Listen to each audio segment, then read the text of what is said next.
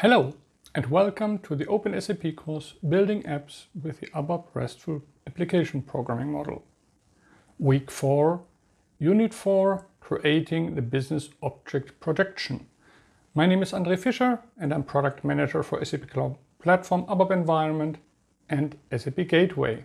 This is the fourth unit of Week 4. In this unit, we will create the projection of the data model and the behavior definition of our business object. You can create several projections of the same business object, so you can reuse the implementation of your business objects for several applications, where some of them might only offer a subset of functionalities. Looking at the dev flow, we are in the yellow highlighted projection layer. Let's start with the demo.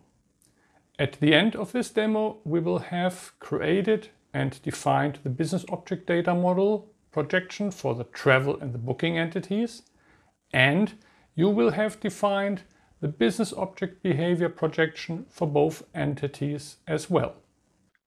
The projection layer is the first layer in the development flow of the ABAP RESTful programming model that is service-specific. The projection layer contains service-specific fine-tuning, which does not belong to the general data model layer, for example UI annotations, value helps, calculations, or defaulting. The projection layer also enables one business object to be exposed in an OData service for a Fiori UI and for a stable web API. Since web APIs do not need UI annotations, they are not being implemented in the corresponding projection. We will have a look into web APIs in week 5. Using projections, you can also manage a role-based access. Whereas one service would allow to create, update and delete data, a different projection might only allow to approve or reject a request. Let's start with adding a projection layer on our CDS interface views. We can right-click on the CDS interface views for travel and booking and use the new wizard to create projection views that have our interface CDS views as a data source.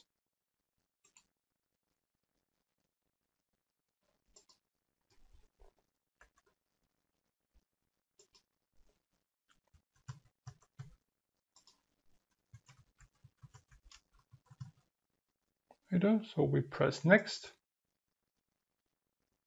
choose a transport request, and here we choose the template define projection view.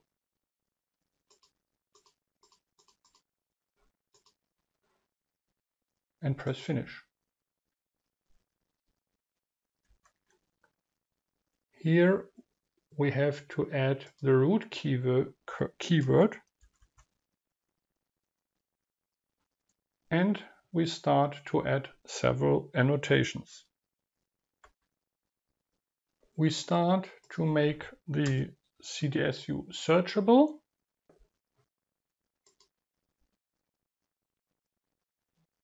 and make the agency ID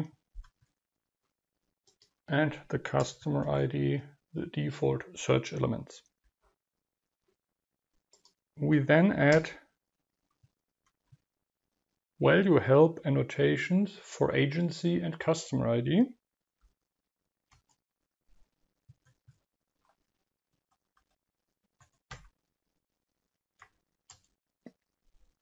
As well as for the currency code. We also have to maintain additional information to the booking entity that this is based on a composition, points to a composition child.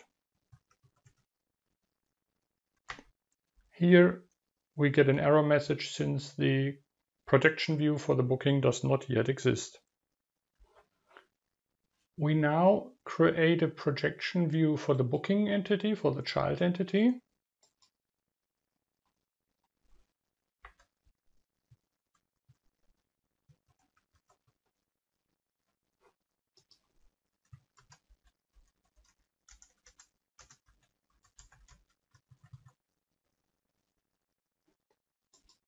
Press next, choose a transport request, and again we choose the template defined projection view.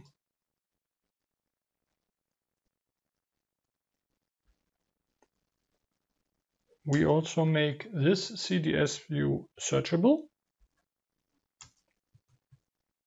and add annotations for default search element for travel ID and booking ID.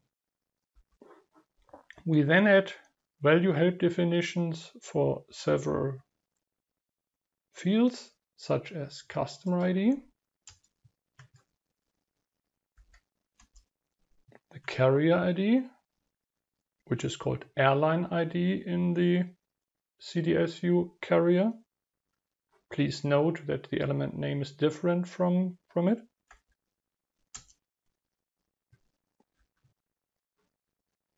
For the connection ID, we have additional bindings so that if we select a certain connection, the other fields in the UI would be updated automatically as well.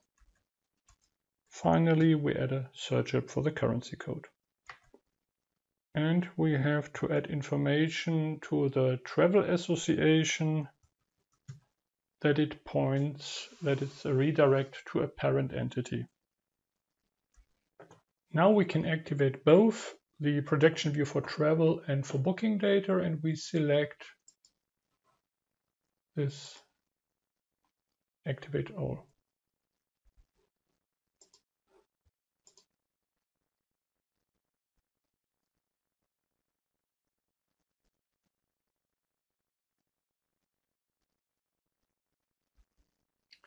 Part of the projection layer, in case you want to implement a service for UI-based consumption, are the metadata extensions. Metadata extensions contain UI-specific annotations, and they have been invented to separate the UI-based annotations from the projection views. So we right-click on our newly created projection view for travel and select New Metadata Extension.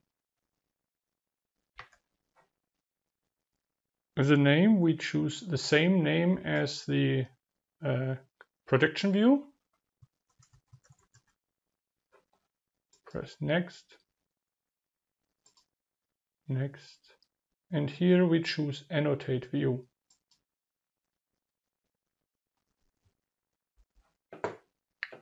As the metadata layer, we choose Core.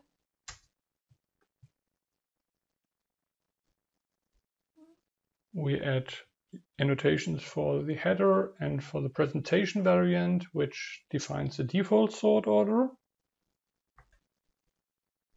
And we add several annotations. So we will hide the administrative fields and add line item identification annotations so that the fields are shown in the list and object page. So we still see an error here that the metadata allow extension annotation is missing in the projection view, which is to be annotated.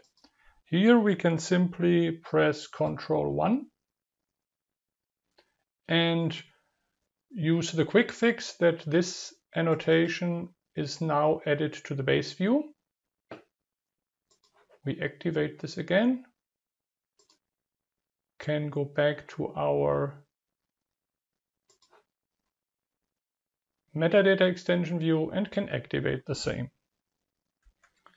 We can do now the same for the booking projection view. So right click on it, choose new metadata extension. We also choose the same name here.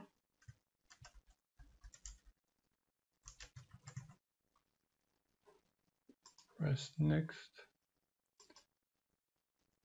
and finish. So we are by pressing finish, we choose the same template as in the last step.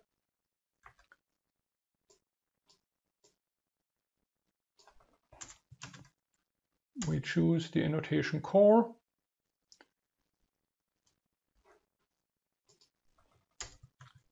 Add annotations for header.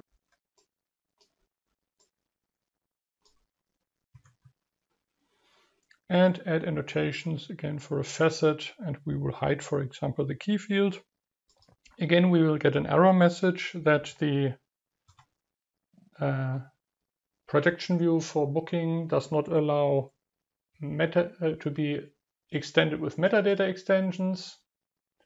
So again, we choose the quick fix, activate the metadata extension view, and can now activate the metadata extension. The last object we have to create on the projection layer is a projection for our behavior definition. For this, we right-click on the data definition for travel from the projection layer and choose new behavior definition. So everything is pre-filled. We just have to press next.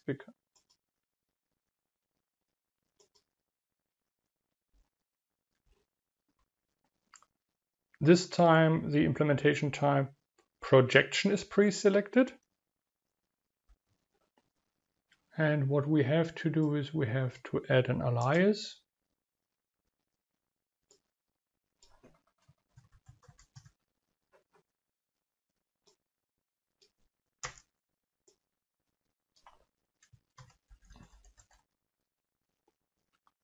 And we will add the information that we in addition want to use the E tag.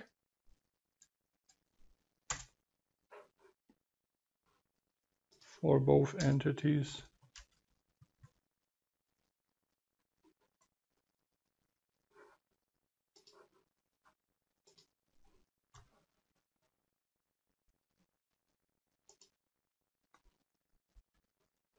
As a recap, so we have created a data model projection, we have added search annotations, we allowed the use of metadata extensions, we added value help annotations, and we specified that the booking association is a redirection to a composition child.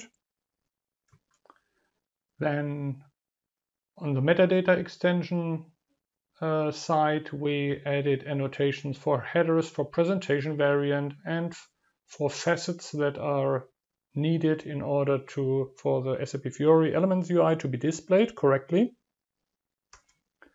And finally, we have created a projection for our behavior definition, and we specified that we want to use the E tag and the standard operations create, update, delete, and also the create enabled association. In this unit, you learned how to define the business object data model projection and the business object behavior projection for the travel and the booking entities. Now we are at the end of the unit. Thanks for listening and see you in the next unit. There we will talk about building and previewing the OData UI service.